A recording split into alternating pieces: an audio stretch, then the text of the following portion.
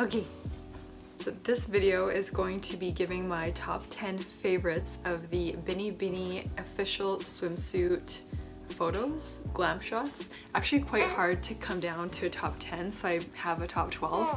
Let's get into it. Who's this? Look at who's this? Okay, I am back a day later. So I tried to record this video yesterday, and as you saw, Lily had other plans. Had to kibosh that. Whatever. You do what you gotta do when you're a mom, you know? So let's get back into it. First, in my top 12 favorites, I'm just gonna say top 12 because I couldn't decide on 10, is Joanna Toledo. I think she looks so striking. Her pose is quite simple, but I think she really pulls it off. She gives me these like Kourtney Kardashian vibes or something with the dark, sleek hair. Then I have Samantha of Cavite.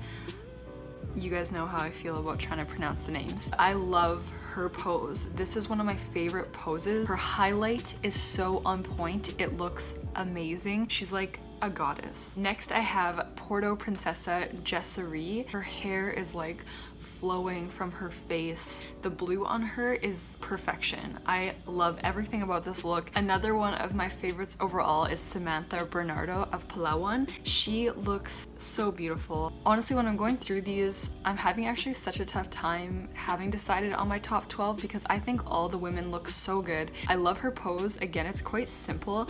I'm not the biggest fan of this swimsuit on her. I don't know. I feel like it's, I don't know, what do you guys think? Another girl who's really been standing out to me lately is Emma Taglao. There's something about her that just screams like model to me. I don't know if she'll be the Miss Universe Philippines, but I could really see her going to one of the other pageants that's maybe a bit more model-esque. I just feel like her face is so gorgeous. She's really growing on me. Then I have another one of my favorites, Patricia. She, I really think, has a strong chance at winning the Miss Universe Philippines title. I love her pose here. Her hair is flowing. Her face looks flawless.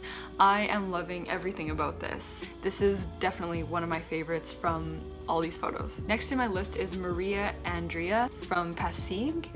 Love the pose. Love this swimsuit on her. This is like a similar cut to the one that Samantha Bernardo had, but this one has sleeves, and I'm loving the sleeves. I actually would have liked to see these sleeves on Samantha Bernardo. Another favorite, Gazini Ganados. Love her. I love this photo, but it's not like 100% for me. I feel like the legs look awkward or something, or like, so it's like a 9 out of 10 for me. It's not a 10 out of 10. Kind of has a Catriona Gray vibe here.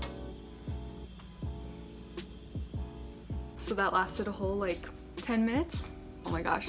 But we will continue and see how far we get. So next I have kind of a surprise for me because she hasn't really stood out to me that much so far, Martina Turner Diaz. I think this pose is perfection. One of my favorite shots of this whole collection of photos. Her hair is like perfectly flowing from her face. This is definitely one of my favorite shots. Another one of my favorites, Marianne from Marquina. I love her hair in this. I love her face. I think she looks super fierce. I love the pose. It's like a super powerful pose. I like that she kind of has her chin up and she's looking down. Okay, Loren Bautista. I love this shot.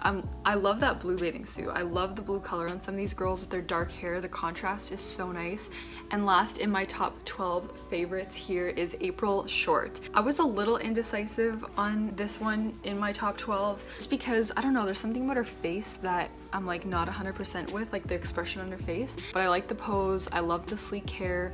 I love this bathing suit, the one long arm. I think it looks incredible on her. So now some of the girls who are normally kind of in my top that have really been standing out to me, but that weren't quite there with their photos, but now that I'm looking at them again, I just don't know. My first one is Vicky Rushton. I love her. I love the photo, but I feel like the pose is like a little weak. I feel like seeing the other stuff I've seen from her, she could have had a stronger pose. The hair is kind of whatever, but you know what? Sometimes this stuff is beyond the girl's control. Like, she could have had one photo that had an amazing pose, amazing hair, but it's not the one that the editors chose, so it's kind of out of their control. Julia, I really like Julia. She's really growing on me.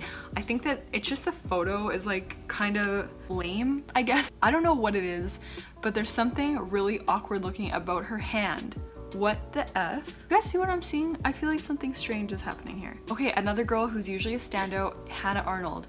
Wasn't really feeling this photo. It's not all coming together for me. The pose is like sort of there, but it's not quite there. It's like kind of stiff. Maria Isabella Galleria.